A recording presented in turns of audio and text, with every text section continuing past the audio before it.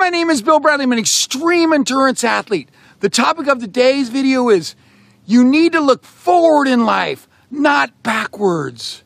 Have you ever been around those people who always want to talk about the good old days, how great high school was, how they got the big touchdown, you know, how everything in the past was great.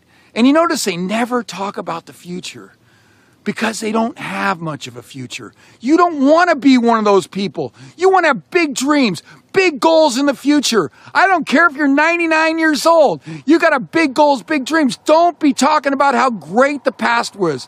Spend 99% of the time thinking about the future, talking about the future, being pumped up about the future. That's how you get big goals and dreams. That's how you go down in the history books. That's how you get remembered. That's how your kids are proud of you. It's not because you remember the big touchdown you got in football back in high school. You got to look forward, dream forward, go forward. Anyway, if you're interested in contacting me, you can email me at epicbillbradley@gmail.com and go forward.